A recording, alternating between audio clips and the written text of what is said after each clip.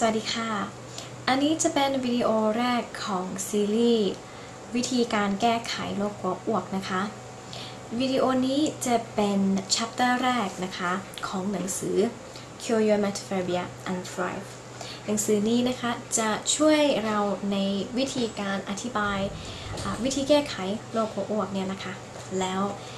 แต่ละวิดีโอก็จะเป็นแต่ละชัปเตอร์นะคะและทั้งหมดทั้งมวลจะมีอยู่ประมาณ14ชัปเตอร์ค่ะก่อนที่เราจะเริ่มชัปเตอร์แรกนะคะอยากจะขออธิบายเกี่ยวกับหนังสือนี้นิดๆหน่อยๆนะคะหนังสือนี้ซึ่งลิงก์ทุกอย่างจะอยู่ใน description box ข้างล่างนี้นะคะหนังสือนี้เป็นหนังสือที่เราสามารถสั่งออนไลน์ได้และมันทำมาจากแพทย์นะคะที่เขาเกี่ยวข้องกับคนไข้ที่อาจจะมีโรคกลัวอ้วกแล้วก็โรคอื่นๆต่างๆนะคะจะเป็น anxiety อื่นๆต่างๆอย่างเช่นโรคกังวลกวาย social anxiety โรคกังวลกวายเกี่ยวกับการแบบเจอผู้คนหรือว่า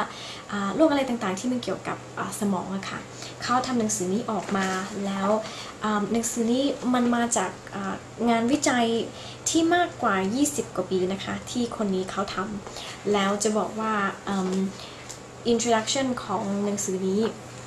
อธิบายให้เรายังดีมากเลยค่ะว่าการที่เราจะเริ่มต้นอะไรสักอย่างมันจะเป็นอะไรที่ยากนะคะแต่ส่วนใหญ่แล้วเนี่ยจากงานวิจัยที่เขาทำมาเนี่ยเกือบทุกคนที่เขาทำแล้วก็ตามวิธีการในหนังสือนี้ก็คือประมาณ 80-99% ก็คือหายจากโรคนี้นะคะนอกเหนือจากนี้แพทย์เขาก็อธิบายว่าที่เราเป็นโรคหัวอ้วกเนี่ยมันมาจากการที่เรามีความ perfect และความควบคุมทุกสิ่งทุกอย่างในชีวิตเราที่มากจนเกินไปนะคะแกก็อธิบายอีกด้วยว่าในการทำหนังสือนี้ให้ถูกต้องก็คือต้องทำทุกสิ่งทุกอย่างตามที่หนังสือบอกห้ามข้ามอะไรเด็ดขาดแล้วก็ต้องตั้งใจอย่างจริงจังนะคะถ้าเราโมแต่อ่านไปทำบ้างไม่ทำบ้างหรือว่าในกรณีนี้ที่เจนนี่จะแปลให้ฟังฟังบ้างไม่ฟังบ้างปฏิบัติบ้างหรือไม่ปฏิบัติมันก็จะไม่ช่วยเรานะคะเราต้องทำอย่างสม่ำเสมอและวิดีโอก็จะออกทุกอาทิตย์พยายามติดตามแล้วก็ทำอย่างจริงจังนะคะแล้วก็เชื่อว่าจะหายแน่นอนถ้ามีใครอยากจะฟังการเดินทางของเจนนี่ในระหว่างที่ว่าทำหนังสือนี้มาแล้วเป็นยังไงบ้างจากวันแรกถึงณตอนนี้ก็สามารถดูได้วิดีโอจะอยู่ข้างล่างนี้นะคะในการอธิบายแต่ละ chapter เนี่ยเจนนี่จะใส่ความคิดเห็นของเจนนี่ไปด้วยเพราะว่าไหนๆเจนนี่ก็ทำหนังสือนี้ไปแล้วเรียบร้อยแล้วก็จะแปลให้ตามขั้นตอนแล้วก็ตามความสำคัญในหนังสือให้ฟังนะคะเพราะว่ามันแน่นอนอยู่แล้วเจนนี่ไม่สามารถแปลได้ทุกประโยคให้ฟังนะคะแต่จะจับอันที่มันสำคัญนั้นเรามาเริ่มต้นกับ chapter 1เลยดีกว่า chapter 1เรียกว่า belief systems นะคะและ belief system ก็คือระบบของความเชื่อ paragraph แรกของหนังสือนี้นะคะมันจะอธิบายให้เราฟังว่าทุกสิ่งทุกอย่างในชีวิตเราเนี่ยมันมี choice ก็คือมีทางเลือกสม่ำเสมอนะคะเราไม่เชื่อว่าเราจะหายจากโรคนี้ได้เราเชื่อว่าเราไม่สามารถควบคุมโรคนี้ได้แต่จริงๆแล้วเราสามารถทำได้ค่ะมันอยู่ที่ว่าเราจะเลือกที่จะไปทางนั้นหรือไม่ในหนังสือนี้มันอธิบายว่าความเชื่อที่เรามีเนี่ยทั้งหมดในชีวิตเราเนี่ยมันมาจากไหนอยากจะให้ทุกคนลองคิดดูว่าความเชื่อที่เรามีอยู่ในใจของเราเนี่ยมันมาจากอะไรความคิดความรู้สึกทุกอย่างการจินตนาการของเราในความเชื่อของเราเนี่ยมันมาจากที่ไหนเพราะว่าถ้าเราไม่เริ่มต้นเข้าใจตัวเราเองเราก็จะไม่สามารถหายจากโลกนี้ได้ค่ะความคิดทุกสิ่งทุกอย่างที่มาจากเราเนี่ยทุกคนก็คงคิดว่ามันมาจากการที่เราเป็นเด็กแล้วเราก็โตมาจากคนรอบข้างเราเขาสอนอะไรเราก็จะเชื่อตามนั้นแต่อยากจะบอกตอนนี้ว่ามันจะมีระบบความเชื่ออยู่ประมาณ2อย่างค่ะอันแรกเนี่ยจะเป็นระบบความเชื่อที่มันเกิดจาก common sense ก็คือสิ่งที่อยู่รอบตัวเราที่เราจะเข้าใจโดยธรรมชาตินะคะมันเป็นความเชื่อที่เราไม่ต้องการที่จะเชื่อมันหรอกแต่เผอิญว่าด้วยที่ว่าทุกคนจะแบบกล่อมหูเราทุกวันแล้วโดยที่ว่ามันเป็นความเชื่อที่ทุกคนเขาเชื่อกันอยู่แล้วเราก็เชื่อมันไปด้วยคนหนึ่งนะคะอย่างเช่นอะไรอย่างเช่นโลกเรากลมนะคะอย่างเช่นทุกๆคนก็คงจะต้องตายสักวันหนึ่ง อันนี้เป็นความเชื่อที่เราไม่ได้จำเป็นจะต้องไปเชื่อมันแต่ว่ามันเป็นแบบ common sense นะคะความรู้รอบตัวระบบความเชื่ออันที่2จะเป็นระบบความเชื่อที่ว่าเราต้องการที่จะเชื่อมันต้องการที่จะเชื่อมันเพราะว่าทางจิตใจทางร่างกายบังคับบัญชาเราให้เชื่อมันเพื่อที่จะปกป้องเราจากอะไรสักอย่างความแตกต่างระหว่าง2อย่างนี้มันค่อนข้างจะเห็นชัดเจนนะคะอันแรกนี่ก็คือไม่จำเป็นที่จะต้องไปเชื่อมันแต่อันที่2นี่คือจำเป็นที่จะต้องเชื่อมันจำเป็นที่จะต้องเชื่อมันจะมีอะไรบ้างอย่างเช่นฉันเชื่อว่าฉันจะไม่สามารถหายจากโรคนี้ได้นะคะหรือว่าฉันสูบบุหรี่เพราะว่าฉันติดมันแล้วหรือฉันดื่มเหล้าเพราะว่าฉันติดมันแล้วมันเป็นความเชื่อที่เราต้องการเชื่อเพื่อที่จะปกป้องเราจากอะไรสักอย่างนะคะตอนนี้ก็คงคิดว่าระบบความเชื่อเนี่ยมันสร้างมาจากอะไรนะคะในหนังสือมันอธิบายว่าระบบความเชื่อเนี่ยมันสร้างมาจาก4อย่างนะคะอันแรกนี่ก็คือเราเห็นอะไรบางอย่างแล้วเราไปเชื่อมันว่าไอ้สิ่งนั้นอ่ะมันเป็นความจริงนะคะข้อ2ก็คือพอเราเชื่อว่าสิ่งนั้นมันเป็นความจริงอ่ะมันเหมือนว่าเรากำลังใส่แว่นตากันแดดอยู่พอเราใส่แว่นตากันแดดอ่ะเราจะมองข้างหลังแว่นตากันแดดซึ่งแว่นตากันแดดนี่มันจะมืดนะคะเราจะเห็นแต่สิ่งนั้นข้างหลังแว่นตากันแดดที่มืดซึ่งมันทำให้เราคิดว่าถ้าเกิดว่าฉันไปเจอกับอันนั้นอีกทีอ่ะมันก็จะต้องเกิดขึ้นแบบนี้เพราะว่าเรามองด้วยแว่นตาที่ไม่ได้สว่างเราไม่ได้เห็นความจริงเราเห็นภาพที่ปกปิดอยู่ข้อ3ก็คือถ้าหากว่าเราไปเจอสถานการณ์แบบนั้นอีกแล้วเราก็มีความเชื่ออยู่ในหัวเราแล้วเราก็จะมองมันผ่านแว่นตากันแดดตลอดเวลาซึ่งมันจะทำให้เราอยากจะไปเจอกับสิ่งนั้นเพราะว่าเรารู้ว่าสิ่งที่จะต้องเกิดขึ้นหลังจากนั้นมันก็จะต้องเกิดขึ้นอย่างแน่นอนนะคะและข้อ4ก็คือพอเราประสบกับอันนั้นจริงๆแล้วเรารู้มันจะต้องเกิดขึ้นแน่นอนแล้วมันเกิดขึ้นจริงๆมันจะยิ่งทำให้เราเชื่อว่าแสดงว่าถ้าฉันเจอแบบนี้มันก็จะต้องเกิดขึ้นแบบนี้อย่างแน่นอนเพราะว่ามันก็เกิดขึ้นแบบนี้มาตลอดเห็นไหมคะว่าระบบความเชื่อเนี่ยมันจะฝังลึกนะคะมันจะฝังลึกจริงๆถ้าจะยกตัวอย่างจะมีเด็กคนหนึ่งนะคะเขาเชื่อในพระเจ้านะคะและเขาก็จะถูกสอนทุกวันนะเขาก็เชื่อทุกวันว่าพระเจ้าจะต้องช่วยฉันนะคะซึ่ง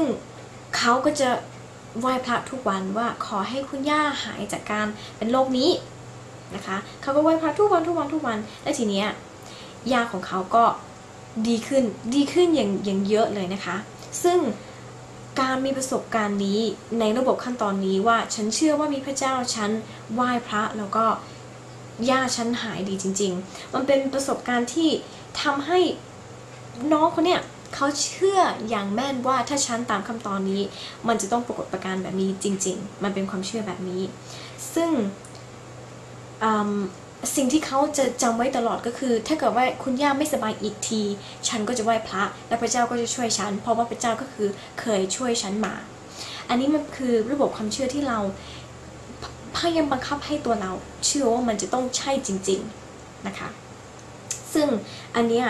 มันจะเป็นความเชื่อที่ไม่ได้จริงๆมันไม่ช่วยเราเลยนะคะอันนี้มันจะค่อนข้างจะเหมือนกับโรคกระอ้วกของเรานะคะมันจะตามขั้นตอนไปเพราะฉะนั้นเรามาดูดีกว่าว่าระบบความเชื่อของเราเนี่ยมันจะเป็นแบบไหนเมื่อเรามีประสบการณ์อย่าง4ข้อนั้นนะคะพอเราเริ่มมีประสบการณ์แบบนี้เกิดขึ้นเยอะๆมันเหมือนว่าเรากำลังสร้างกำแพงนะคะในตัวเราในใจเรานะคะในสมองเรากำแพงเนี่ยมันจะคล้ายๆอย่างนี้นะคะแต่ละอิฐเนี่ยมันก็จะเป็นความรู้สึกที่ไม่ดีจะเป็นความรู้สึกที่อยู่ในแง่ลบแล้วก็ที่ยิ่งกว่านั้นมันเป็นความต้องการที่เราจะต้องเชื่อเพื่อที่จะปกป้องตัวเองความต้องการนี้นะคะให้จินตนาการว่ามันก็คือซีเมนต์และซีเมนต์นี้นะคะมันแข็งแกร่งมากจนกว่าเราจะทำให้มันร้าวจนกว่าเราจะทำให้กำแพงเนี่ยมันล่มไปทีเดียวมันจะต้องใช้เวลาอย่างแน่นอนนะคะเพราะว่าระบบความเชื่อแต่ละอันเนี่ยมันเกิดขึ้นจากความเชื่อที่มันเกิดขึ้นตั้งแต่เราเป็นเด็กจนโตป่านนี้นะคะซึ่งบางคนเป็นโรคกระอ้วกมามากกว่า10ปีมากกว่า20ปีมากกว่า30ปีซึ่งมันจะต้องใช้เวลาอย่างแน่นอนที่เราจะค่อยๆทำให้กำแพงเนี่ยที่เราสร้างไว้เนี่ยค่อยๆล้มลงนะคะแต่เราทำได้เจนนี่คือหายแล้วอะค่ะคือเจนนี่บอกได้เลยว่ามันจะหายแต่เราต้องมีสติ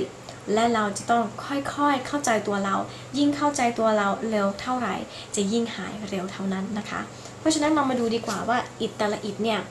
มันจะมีแบบไหนบ้างอันนี้เขายกตัวอย่างคนที่สูบบุหรี่นะคะคนที่สูบบุหรี่ที่คิดว่าเขาติดบุหรี่จะมีกำแพงแบบนี้และจะมีแต่ละอิฐที่จะเป็นความรู้สึกอย่างเช่นนะคะอิฐอันแรกบอกว่าการที่เราจะเลิกบุหรี่เนี่ยยากมากๆอันนี้ก็คือจะเป็นความคิดที่อยู่ในแง่ลบละอันที่สองก็คือถ้าเกิดว่าฉันไม่สูบบุหรี่เนี่ยฉันก็จะอยากสูบบุหรี่ตลอดเวลาและความรู้สึกนี้ฉันทนไม่ไหวจริงๆอันที่สามก็คือฉันไม่แข็งแรงพอที่จะเลิกสูบบุหรี่แล้วมันก็จะคล้ายๆกันเนี่ยค่ะว่าฉันพยายามที่จะเลิกแต่ฉันก็เลิกไม่ได้ถ้าฉันไม่สูบบุหรี่ฉันก็จะหงุดหงิดคือแต่ละอย่างที่เป็นข้ออ้างที่พยายามป้องกันตัวเราเนี่ยมันก็จะเป็นกำแพงแบบนี้และความต้องการที่เราจะเชื่อเนี่ยมันก็คือซีเมนต์นั่นแหละค่ะถ้าเป็นในเชิงของโรคกลัวอ้วกนะคะถ้าเป็นเจนนี่เนาะเจนนี่ก็จะบอกว่าโรคกลัวอ้วกเนี่ยมันจะอยู่กับฉันตลอดชีวิตและฉันก็ไม่มีทางที่จะหายจากมันได้อันที่สองอาจจะเป็นฉันพยายามแล้วแต่ยังไงฉันไม่แข็งแรงพอที่จะทำได้อันที่สามก็คือฉันจะไม่มีชีวิตที่ฉันอยากจะมีได้เพราะโรคอ้วกมันแข็งแรงเกินเห็นไหมคะว่ามันจะเป็นความรู้สึกที่ negative ทั้งหมดเลยเป็นความรู้สึกที่เราเจอมาตลอดแล้วมันเป็นระบบความเชื่อที่ฝังลึกอยู่ในใจเราเชื่อแบบนี้เราเชื่อแบบนี้มาตลอดแต่เราจะต้องค่อยๆทำให้มันลดลงและมันก็ทำได้นะคะเชื่อว่าจะต้องทำได้เพราะฉะนั้นระบบความเชื่อนะคะที่เป็นกำแพงเนี้ยมันจะมีแต่ละความเชื่อและแต่ละความเชื่อนี้นะคะเขาจะเรียกว่า limiting belief เนี่ยจะเป็นความเชื่อที่ปกปิดเราจากสิ่งที่เราต้องการมากที่สุดในชีวิตถ้าสิ่งที่เราต้องการมากที่สุดในชีวิตก็คือการมีแฟนการที่จะออกจากประเทศการที่จะมีงานมีการที่จะมีเพื่อนการที่เราจะหายจากโลกนี้ไอ้พวกระบบความเชื่อเนี่ยกำแพงเนี่ยมันคือสิ่งที่ปกปิดเราจากความจริงจากชีวิตเราที่เราอยากจะมีนะคะมันคือ limiting belief เป็นความเชื่อที่ stop เราจากทุกสิ่งทุกอย่างที่เราต้องการนะคะ limiting belief พวกนี้เนี่ยมันจะเป็นอะไรที่ค่อนข้างยากในการเปลี่ยนความคิด limiting belief เป็น belief ที่อยู่ในแง่ที่ดีอยู่ในแง่ที่ positive นะคะแล้วสำหรับ chapter นี้สิ่งที่อยากจะให้เข้าใจจริงๆก็คือทุกคนมีระบบความเชื่อแล้วมันก็เกิดจากการที่เราเป็นเด็กแล้วเราก็เชื่ออะไรต่างๆนานาแล้วมันจะเกิดจากการที่เรามีประสบการณ์ที่ไม่ดีและเราก็จะมีความเชื่อในสิ่งนั้นนะคะซึ่งมันฝังลึกอยู่ในใจความเชื่อพวกนั้นมันจะเกิดอาการเป็นกำแพงในใจเราและกำแพงและอิฐและซีเมนต์ทั้งหมดนั้นมันเป็น limiting belief ทั้งหมดที่ทำให้เราไม่มีชีวิตที่เราต้องการณตอนนี้นะคะเพราะฉะนั้นในทุกๆ chapter นะคะเราจะต้องพยายามเข้าใจว่า chapter นี้มันจะสอนเราว่าอะไร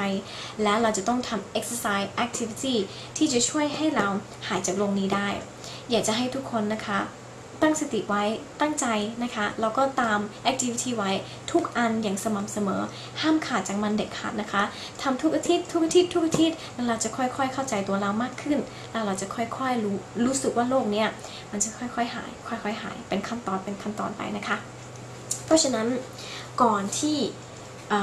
เราจะเริ่มตัว exercise อยากจะแนะนำทุกคนว่าถ้าเป็นไปได้อยากจะให้ทุกคนซื้อโน้ตบุ๊กไว้หรือว่าจะเป็น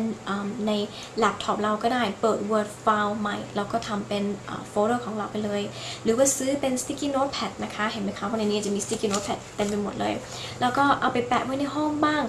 ทำยังไงก็ได้คือให้เราได้เห็นกับสิ่งนี้ตลอดเวลาแล้วมันก็จะคอยเตือนสติเราตลอดเวลานะคะเพราะฉะนั้น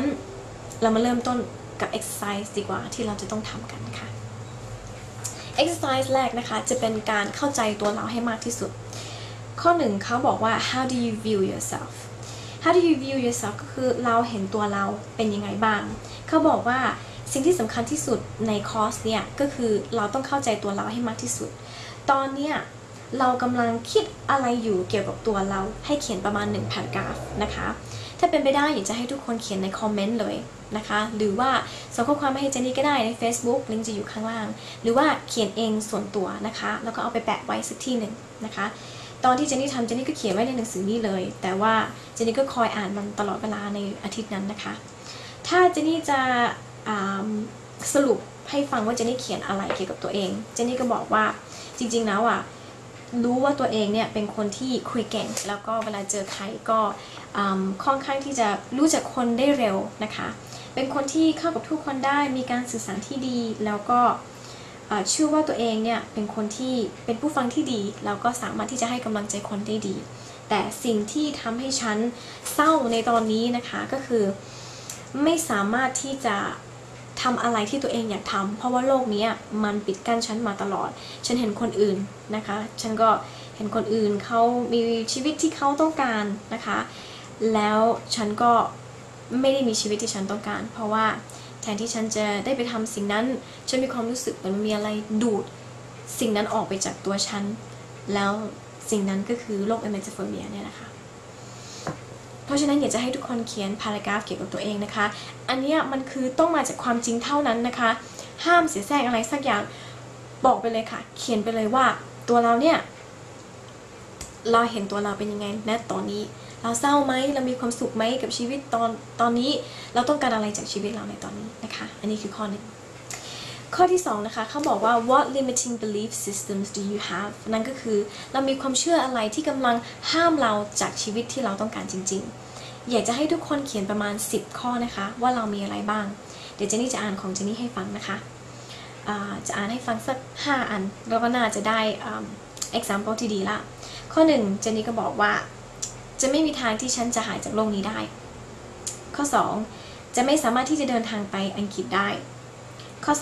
3จะไม่มีงานกับชีวิตที่ฉันต้องการจริงๆข้อ4จะไม่มีเพื่อนอีกแล้วและข้อ5ก็คือจะไม่สามารถที่จะ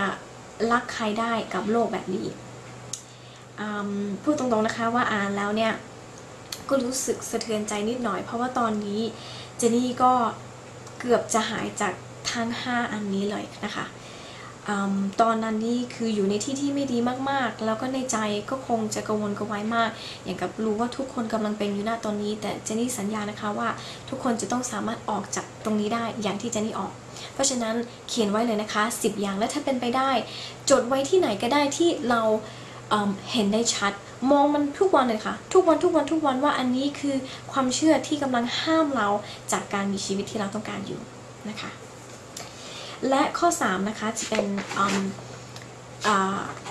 activity อันสุดท้ายที่เราจะทำกันนะคะ activity สุดท้ายเนี่ยเป็น quiz นะคะเขาเรียกว่า locus of control quiz เนี่ยมันจะทำให้เราเห็นว่าตอนเนี้ยเรามีบุคลิกภาพแบบไหนจะมีอยู่2 บุคลิกภาพที่อยากอธิบายให้ฟังนะคะบุคลิกภาพอย่างแรกก็คือเรามีบุคลิกภาพแบบ internal บุคลิกภาพอย่างที่2จะเป็นบุคลิกภาพแบบ external ส่วนใหญ่แล้วคนที่มี Emetophobia เนี่ยจะมีบุคลิกภาพที่ external ก็คืออะไรก็ตามที่เราทำให้เราไม่มีกำลังใจเนี่ยก็คือมันออกจากตัวเราหมดเลยคือ external แต่คนที่ internal ก็คือจะรับแต่สิ่งที่ดีๆเข้าหาตัวเรามีความมั่นใจเรามีความแข็งแกร่งนะคะควิสนี้มันจะมีให้เราเลือกว่าเราเห็นด้วยหรือไม่เห็นด้วยจะมี30 ข้ออยากจะให้ทุกคนนะคะเอากระดาษมาหรือเอาอะไรก็ได้มานะคะแล้วก็แบ่งช่องกระดาษว่าเห็นด้วยหรือไม่เห็นด้วยเขียน1-30นะคะแล้วเราจะมาทำควิสกันในวิดีโอที่2ที่จะทำนะคะเดี๋ยวจะรวบรวมคะแนนที่ทุกคนมีแล้วก็จะมีผลว่าเราเป็นคนที่มีบุคลิกภาพ internal หรือ external นะคะอยากจะบอกทุกคนว่าตอนที่เจนนี่ทำจาก30 ข้อเจนนี่ได้27นะคะ27นี้ก็คือเป็นคนที่ external มากๆนะคะการนับคะแนนนี้มันจะไม่แน่ไม่นอนนะคะแต่ว่าเดี๋ยวจะเขียนไว้และจะอธิบายอีกทีหนึ่งในวิดีโอหน้าว่าจากคะแนนที่เราได้มันแปลว่าอะไรนะคะเพราะฉะนั้นถ้าทุกคนพร้อมแล้วนะคะเราจะมาทำควิสกันดีกว่าโอเคเริ่มต้นข้อ1นะคะอย่าลืมนะคะว่าให้เช็คว่าเราเห็นด้วยหรือไม่เห็นด้วยแล้วก็ท้ายควิสก็นับว่าเราเห็นด้วยกี่คะแนนกับไม่เห็นด้วยกี่คะแนนนะคะ question number 1ฉันเชื่อว่าโฟเบียแล้วก็ความคิดที่มันอยู่ในสมองฉันเนี่ยมันเป็นความคิดที่สามารถแก้ไขได้ถ้าเราตั้งใจจริงๆข้อ2 ชีวิตของฉันจะถูกบังคับบัญชาไปด้วยความรู้สึกที่คนอื่นมีต่อฉันหรือความคิดที่คนอื่นมีต่อฉันข้อ 3. มันเป็นไปได้ที่คนเราจะเปลี่ยนบุคลิกภาพได้ข้อ 4. ฉันเชื่อว่าถ้าฉันสมัครเข้าโรงเรียนหรือมหาวิทยาลัยหรือว่าสถาบันการศึกษาใดก็ตามฉันจะต้องทำได้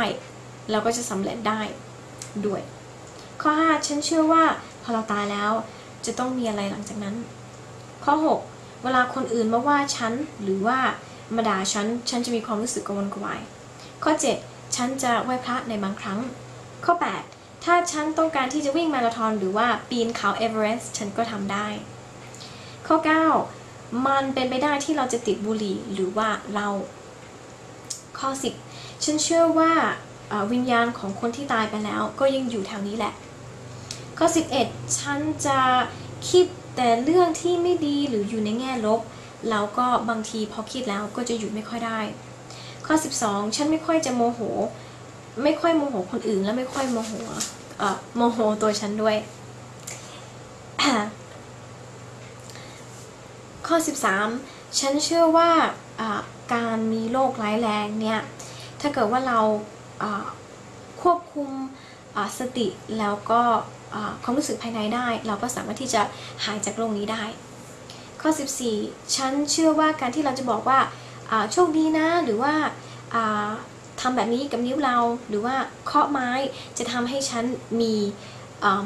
โชคลาภจริงๆข้อที่ 15. ฉันเชื่อว่าถ้าเกิดว่าเราออกกำลังกายอย่างสม่ำเสมอและกินอาหารที่healthy ที่มีสุขภาพที่ดีเราก็จะมีสุขภาพที่ดีข้อ 16. ฉันเชื่อว่าฉันสามารถที่จะห้ามตัวเองจากการหัวใจวายได้ถ้าฉันมี healthy lifestyle นะคะข้อ 17. ฉันเชื่อว่าเราไม่สามารถที่จะทำให้ใครสักคนมาหลงรักเราได้ถ้ามันจะเกิดขึ้นมันก็จะเกิดขึ้น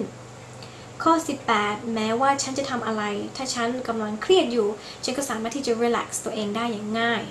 ข้อ 19. ฉันเชื่อว่าอาจจะมีวิธีอื่นๆในเรื่องของการแพทย์หรือในเรื่องของการกินยาที่จะช่วยเราดีกว่าการกินยาแบบจริงๆจังๆ ข้อ 20 ฉันเชื่อว่าการที่ฉันเป็นเด็กและประสบอะไรตอนเป็นเด็กมันทำให้ฉันเป็นอยู่ที่ฉันเป็นอยู่ณตอนนี้ข้อ 21 ถึงแม้ว่าฉันจะไม่ค่อยเชื่อมันแต่ฉันก็ยังดูราศีฉันในแมกกาซีนหรือว่าในหนังสือพิมพ์ข้อ 22 ในเรื่องของความรักฉันกลัวตลอดว่าแฟนของฉันจะไปหาคนที่ดีกว่าและก็จะทิ้งฉันข้อ 23 ถ้าฉันต้องการที่จะรวย100 ล้านฉันจะต้องถูกหวยอย่างเดียวหรือว่าต้องโชคดีมากๆเท่านั้นข้อ 24 ฉันเชื่อว่า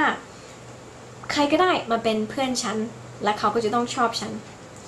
ข้อ 25 ถ้าเกิดว่ามันหนาวหรือว่าจะเป็นช่วงที่มืดๆฉันจะรู้สึกค่อนข้างจะเศร้าข้อ 26 ฉันจะไม่คิดเลยเกี่ยวกับการเป็นมะเร็งหรือว่าตายข้อ 27 ฉันจะไม่ค่อยมีความมั่นใจแล้วก็จะคิดตลอดว่าคนอื่นมองฉันยังไงข้อ 28 ฉันไม่เชื่อในพระเจ้าข้อ 29 ชะตาชีวิตไม่มีอยู่จริงและข้อที่ 30 นะคะฉันมีเลขที่ฉันเชื่อว่าโชคดีหรือไม่โชคดีโอเคค่ะนั้นขอรวบรวมคะแนนให้หน่อยนะคะว่าเห็นด้วยกับ30ข้อนี้กี่คะแนนหรือไม่เห็นด้วยกับ30ข้อนี้กี่คะแนนและเดี๋ยววิดีโอหน้าจะมาอธิบายว่าเรามีบุคลิกภาพแบบ internal และ external นะคะและไม่ต้องเป็นห่วงนะคะว่าเราเป็นคนที่มีบุคลิกภาพอย่าง external เราจะค่อยๆปรับให้มัน internal มากขึ้นนะคะส่วนใหญ่แล้วคนที่เป็น Emetophobia มานานก็จะมีบุคลิกภาพที่ external เหมือนเจนนี่เนี่ยแหละค่ะเพราะฉะนั้นไม่ต้องกลัวนะคะทำไปแบบสบายๆโอเคค่ะแล้วก็มาถึงท้ายสุดของ chapter แล้วนะคะบาง chapter ก็จะยาวบาง chapter ก็จะสั้นนะคะแต่ที่สำคัญอย่าลืมทำ activity ที่คุยกันไว้เมื่อกี้นี้นะคะนั่นก็จะเป็น